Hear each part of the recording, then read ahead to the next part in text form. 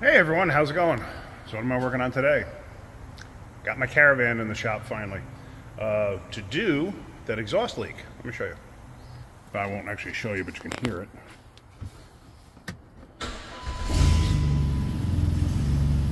You can hear that. Blah, blah, blah, blah, blah. And it gets worse under acceleration, like when the engine's under load.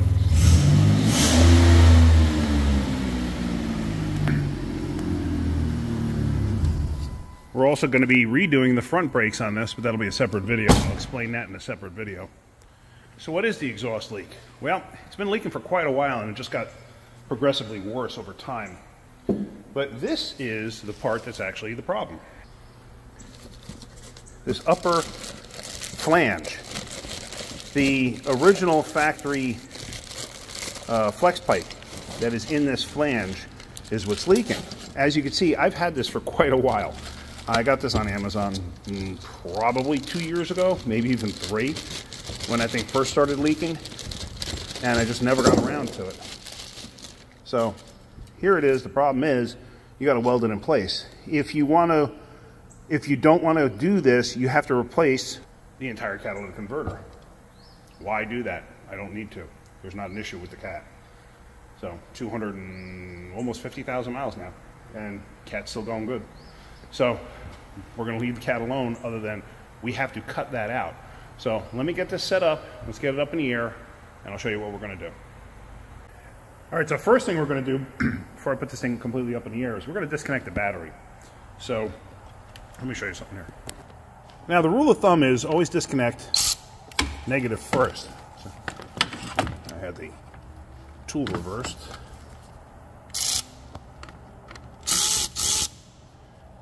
Negative first, then positive. Going back together, you go positive, then negative.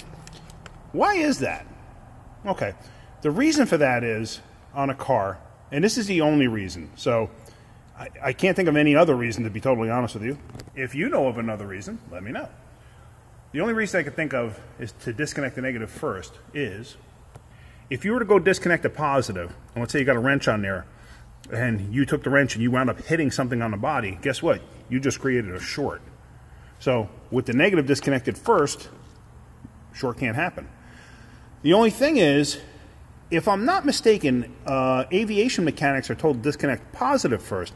And the reason for that is because capacitors and stuff will contain the charge still. So if you went over to, like, let's say the alternator or whatever, and you ground it out, going from here to the case with the positive still connected, you know, doing it this way, negative first, negative disconnected first, positive connected, you can actually short out a capacitor, supposedly. If I could be wrong with that, but that's what I believe.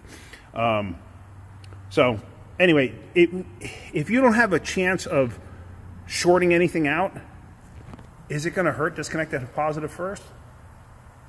No. I've done it a million times. You're not going to hurt nothing. But like I said, there's always a possibility that if you disconnect the positive first, you could hit something and ground something out, and then of course you're going to have a bigger problem. So, all right, let's put this up in the air. Okay, so here we are underneath the vehicle, and if you look up there, there's that piece right there, and yeah, that's the one that's notorious for breaking. I also believe I have a cracked manifold, but I'm not concerned about that. I don't think it's my main problem. I know that that's my main problem right there, that piece is broken in two. So now, here's the big problem. This exhaust is all one piece. So, what do I do? What do I do? We go crazy with a Sawzall. That's what we do. I'm going to Sawzall this thing, and then I'm going to have to weld it back together. That's really the only thing I can do. I guess I could get a sleeve. I don't know if I really want to do that, but let me figure out exactly what I'm going to do. Because trying to get those, oh, that's the other thing too. I am not going to be able to record getting those bolts off. There's just no way I'm going to be able to record this. I'm going to try, maybe if I cut the exhaust off first. Yeah, you see it right under there? Maybe, I don't know. Let me think of a plan of attack here real quick, and we'll figure this out. All right, so what I'm going to do is I'm going to Sawzall this thing right here. Now, the other thing too is that flange is clocked in a certain position. The AC drain is dripping over here. That flange is clocked in a certain position. So the problem is I'm going to have to get the flange mounted up on the exhaust, mark it exactly to how it's got to sit, and then I'm going to have to tack weld it to this pipe, then do a final weld. Then I'm going to have to put it up in place, weld this, drop it back down so I can weld the top of it. Yeah, it's going to be a little bit of a procedure. But what are you going to do? I had welded the exhaust back there because the slip fit thing had rotted off at one point in time.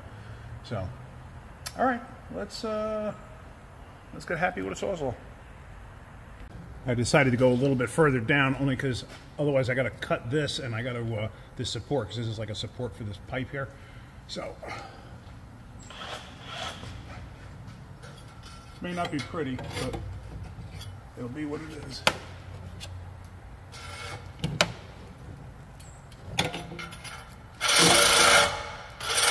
Oops. I think my battery might be dead. Hang on.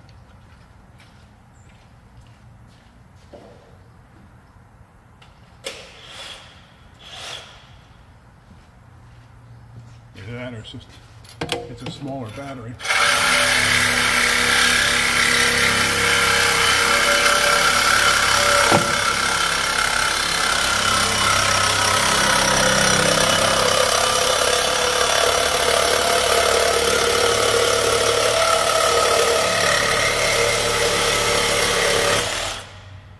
All right.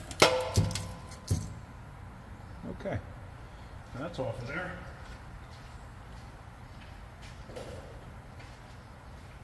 Alright, now let me try to figure out how I'm going to get, I don't know if that O2 is going to pop out, but I got to try to figure out how I'm going to get those bolts out of there. Like I said, I don't think I can even film this because I don't know what you're going to see.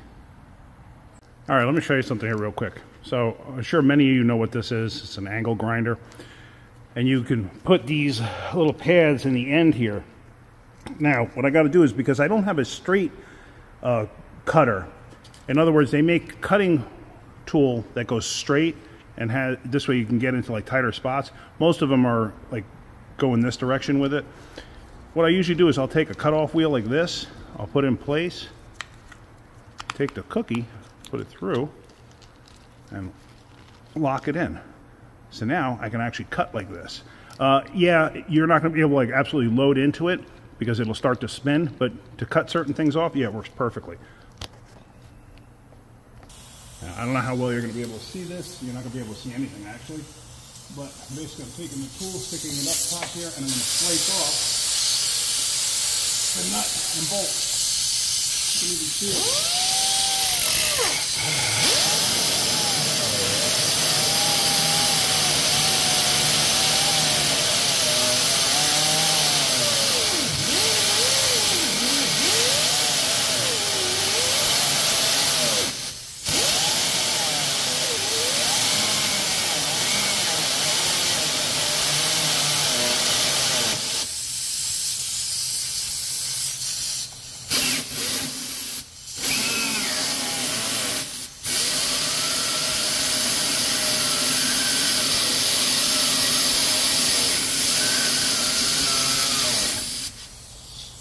Show you what I'm doing here and then you'll understand. If you look, see how I'm slicing into that nut? So now I can actually break that thing off. So I don't want to sit there and have you watch each and every one of these. It's just going to be boring. Some of these I could probably get off with a twist socket or whatever, but let me get this one out first. Alright, so as you can see, I cut the head off that one, I cut the nut off that one. Now the top ones I have easier access to from this side. So I should be able to get a twist socket on there because I think the heads are just rotted off. So let me do that. I disconnected the O2. I'm not going to bother trying to pull it out of the pipe. And you notice I forgot to tighten that motor mount bolt on my own car. See? I do make mistakes. The shield, I tried to get it out. It is not coming out. So it's going to just sit there for a while. Yeah, but let's try to get the rest of those bolts out. Alright, I had to cut that top one on this side too. The other one I was able to get out. This one, that ear on the back side there is supposed to like lock it in place, but it kept spinning. So, This whole thing now should just come right out. Okay.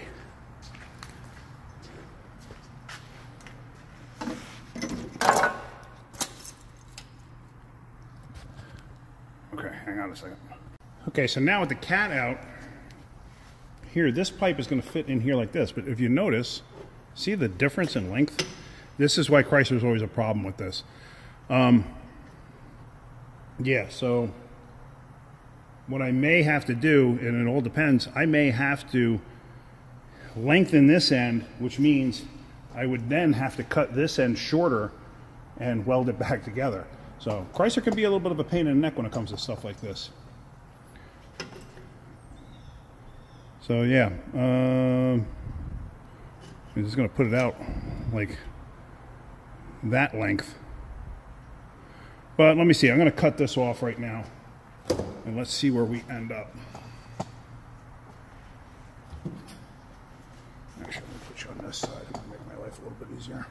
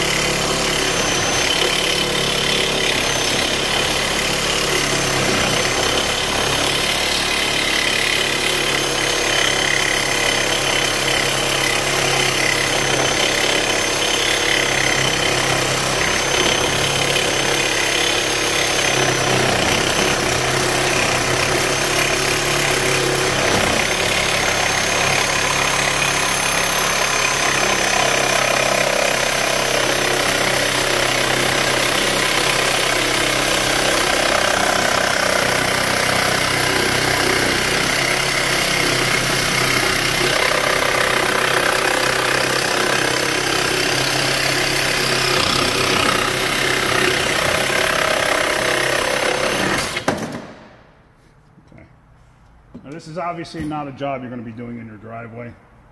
This is something that you need welders for and stuff like that. I mean, if you got a welder, yeah, sure. But yeah, you see this is a completely different size, unfortunately. So,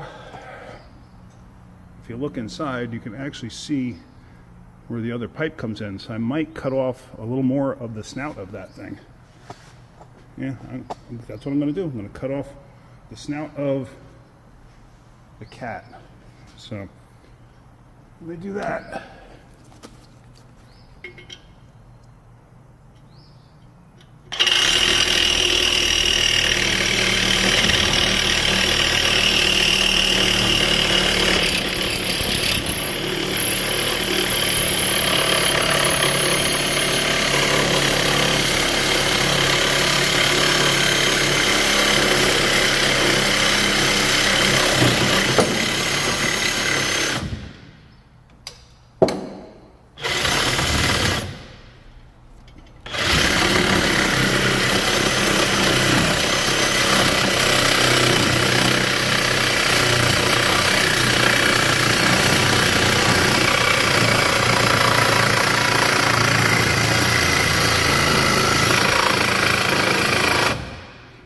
Battery's going dead.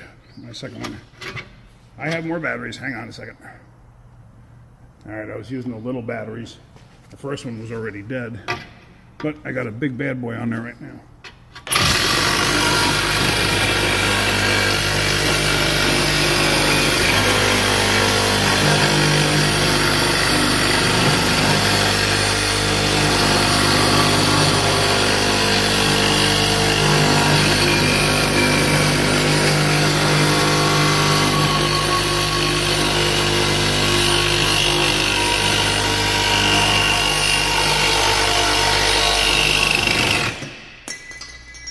Slight difference in power. Alright. Now, this still won't fit inside, but it's getting close. It is close. I might have a pipe expander that'll fit that. So if I can, I'm just going to expand it. This way I can actually telescope this thing inside. Let me see if I can find it. Alright, so I got this old school pipe expander. I've had this thing, shoot, since 1990 maybe, something like that. Maybe even before then. Gotta be careful because I'm hitting the inside of the cat.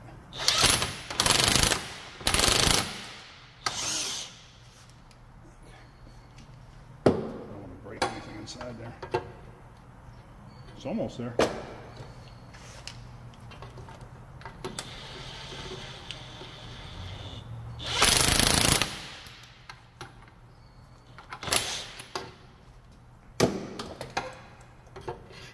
Look at that. Look at that. I will take that. I absolutely will take that. Because I can weld that all back together now. All right, so now what I got to do is I have to test fit this up in place, and I have to mark this to this so I know exactly where everything is sitting. Because like I said, this is indexed. If this was just a straight piece of pipe, I would care less. But because, or I'd just get it close, but because this thing has to turn, it's got to be in the right spot. Okay, so there I got that flange up in place. I just put the screws in by hand just to hold it for right now. So now, what I want to do, can you see this? I want to get the cat pipe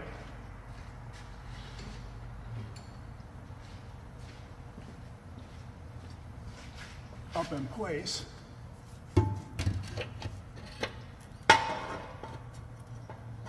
And actually, you could come down just slightly to line up to this pipe. So now, what I need to do is I need to get something to mark up there. So, hold on a minute, let me get my marker. Alright, so I got a paint pen. And I've seen on the internet, they make these clamps that you could put around exhaust pipes like this, or any kind of pipe, basically, and it'll clamp it together. And then it has open spots, so this way you can weld it. And I was like, man, that's a fantastic idea, actually. So I may actually look into getting something like that. But now,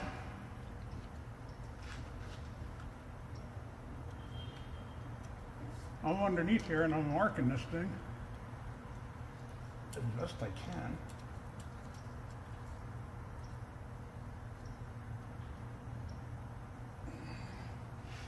In 2 slots.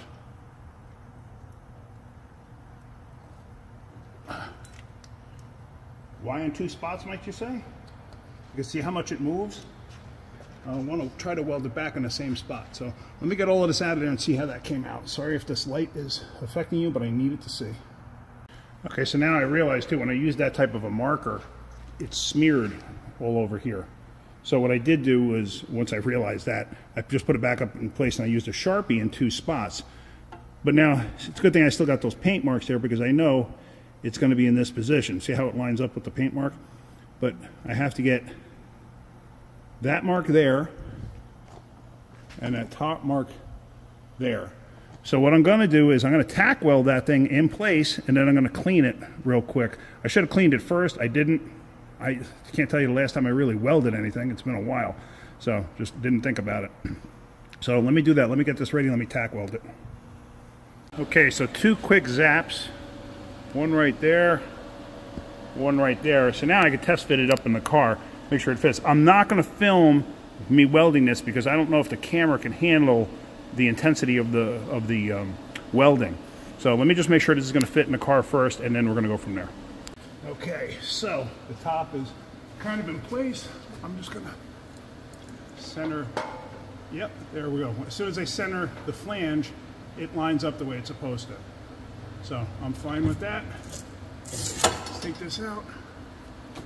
We're going to clean that up real quick, and then we're going to do our final weld. So there we go. I cleaned up the edge as good as I'm going to. So now basically I'm just going to tack it in place. I am not a professional welder. I am not even, I wouldn't even consider myself a very good welder. I know how to weld and I get by. Definitely not a professional welder. This is what I got. This is the welder we have here at the shop, this Yes Welder. And this is the reason that I bought that plasma cutter, the Yes Welder plasma cutter, was because of how well this works. So, and the pricing wasn't bad. I don't remember what the pricing was, but the pricing wasn't bad. All things considered, it was one of the least expensive ones out on the market, and this one's $220 and $110. So, All right, let me weld that up. Like I said, I'm not going to film it. I'm not sure if the intensity of the light is going to hurt the camera, and I don't want to do that. It's the only one I got. All right, so it's welded up. So, like I said, I'm not a professional welder, but I do pretty good. If you are a professional welder, how can I make this better? I think I have it set too high heat-wise, but I'm not even sure. Anyway, so let me know if you are a professional welder. All right, let's get this. Actually, I gotta let that cool a little bit because that's hot as all get out. Then we're gonna get this thing up in place, bolt this up, and then we're gonna weld that up. What I'll do first is I'll grind down the edge of the pipe so this way I have like a little bit of a valley for the weld to fill into. All right, so now that this is cooled off, I'm gonna get this up in place.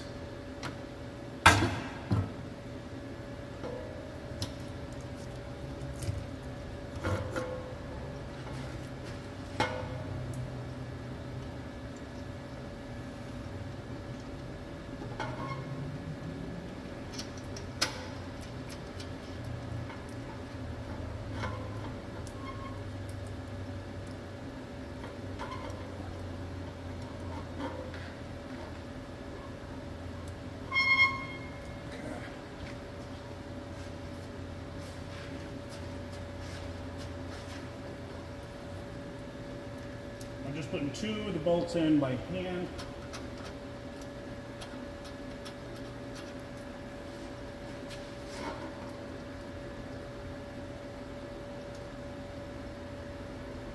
All right.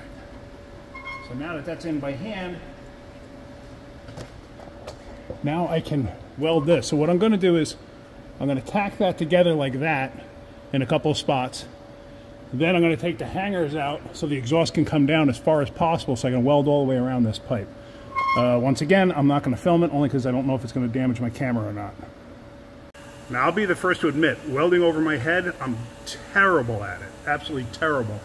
But it's sealed. It's kind of bubble gummy, but what are you going to do? I'm terrible at it. Now I got to lower the exhaust. But I'll admit I'm terrible at it. So, if you want a professional or a really good welding job done from underneath, don't come to me, because I suck at it, pretty much. Okay, so now what I'm going to do is I'm going to take these hangers out, and let me show you something, actually. Here. You ever seen a pair of these? They usually work very well for this.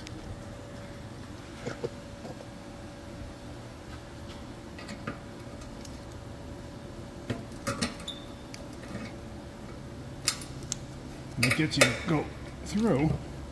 Now, as you see, I didn't put any kind of lubrication on that thing at all, so it's a little tight.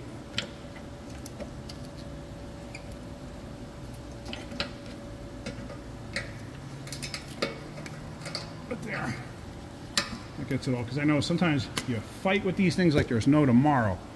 So, all right, let me drop the other end of this, all the other hangers, so this way I can drop that end and I can weld the top of the pipe, which I should be able to do much better than the weld they did there, because that's terrible, but whatever. Okay, there you see the exhaust hanging all the way down. And I welded it on the top, and there, you see, my weld is a heck of a lot better. Whenever I got to weld over my head, I'm terrible at it. Always have been, but it's sealed up, so I'm happy with that, and it's good and all in one piece.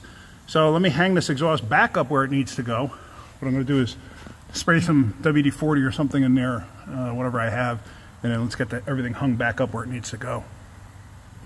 All right, so I got a screw jack over here. So let me start to put this thing up in place.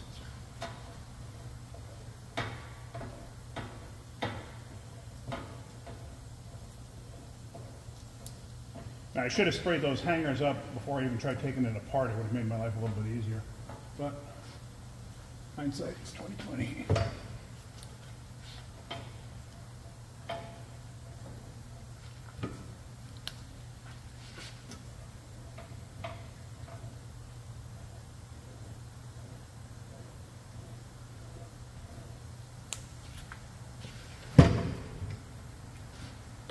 And then the hanger goes right on. And then we have a couple more. out here. Let me reposition the jack.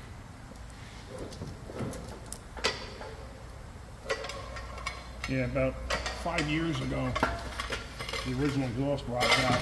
Like I said, this was a New York vehicle too, so keep that in mind. So it was in a rust area.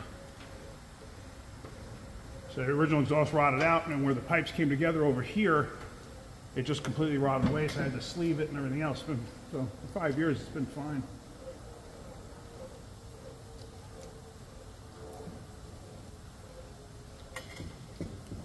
I'm the type of welder where if I have a good welder makes me look good. This welder works pretty darn good, but it's still not going to save me from the underside welding, which I am terrible at. I did this stuff at the body shop when I replaced that exhaust. So that underside welding I did over on this side, which looks pretty good, it was the welder that made me look good. It wasn't my amazing abilities as a welder. Okay, well, you get the idea. Let me get that in place, and then we're going to hook up the flange. All right, so back at this end, there's the flange. You can see I'm putting the bolts and hardware in. There again, really, I can't film this, so it's kind of pointless. But you get the idea. Catch everything, bolt it up, tighten it down. Make sure it's centered. You know, like as you're tightening it down, make sure you're centering everything. This way, everything's just in proper line, or in proper alignment, I should say. All right, let me get this done, and then let's start it up and let's listen to it. Oh, I was able to get the rest of that shield out. Okay, so everything's in place. O2 is connected, the bolts are tight, the exhaust itself is tight. I had taken the shield out, I didn't mention that before. There's just one screw up here and one screw up here, and that's it. Yeah, so let's let this down. I didn't mention the reason for disconnecting the battery is when you're welding on a vehicle, if you have everything connected, you can create like a surge and stuff like that, and you can ruin stuff. You can, you know, short out computers and stuff. I've seen it happen. If you disconnect the battery, there's no complete circuit for anything. So the likelihood of shorting something out or burning up a module, very unlikely. So that's the reason for disconnecting the battery. Just letting it down.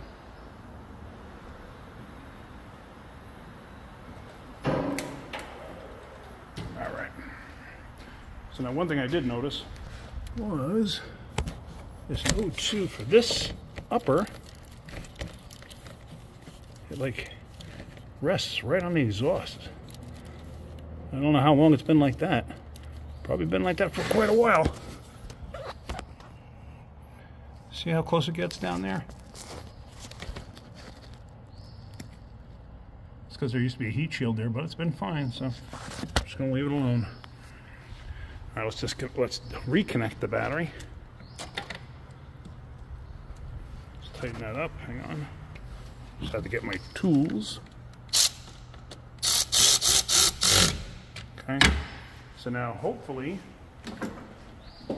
she's quieter than when she came in. Let's find out. Actually, let me stick it in park.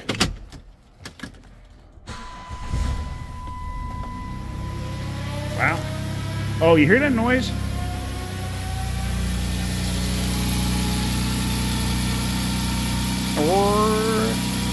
That drove me nuts for the longest time trying to figure out what that is. That's actually the PCV valve. Why? I don't know. I originally thought it was a front pump in the transmission doing that. But no, it's a PCV valve. When you get just the right temperature, right humidity, right everything else, the PCV valve will do that. It's been doing that for years. But, alright, so it's nice and quiet. Let's go up in the air. I can hear a little leak, probably from that cracked exhaust manifold. So let's put it up in the air.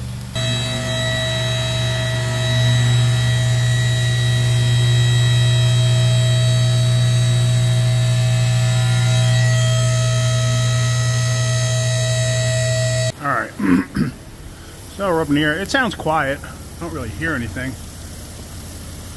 That manifold does have a crack in it. I saw it before. I don't know if you can see it from here. I know it's got a crack. I did see it once before. Maybe I saw it from up top.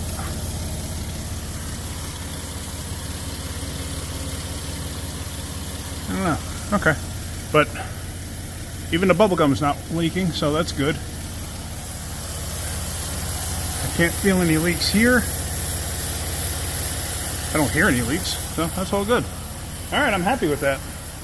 Probably get a little torque back too, because believe it or not, this thing lost some torque when that pipe completely let go. It had a leak for the longest time, and then it just completely let go. And I actually did notice like a torque loss. So we'll find out when we drive it home tonight. Okay, next video I'm going to make is I'm going to do these brakes again. If you recall, I just did them a couple months back. But they wind up, they're pulsating like crazy. And it's wearing the front brakes like prematurely. This thing's always gone through brakes. But what happened there too was they didn't have the gold pads that I normally buy. They only had like the inexpensive cheapies. And I had bought those at the time because I needed to do brakes. So Advanced Auto Parts was nice enough to warranty the brakes. So, and I was able to upgrade to the gold pads because I had them now. I just paid the price difference, no big deal. But anyway, that's another video. All right, hopefully you got something out of that. A lot of people ask about these gloves too. These are Microflex.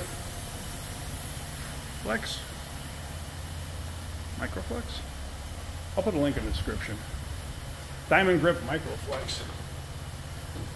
These things. So I'll put a link in the description for that. All right, that's it. Hopefully you got something out of my videos. If you are, hit that like button. If you could, please subscribe. All right, guys, have a great day. Keep wrenching.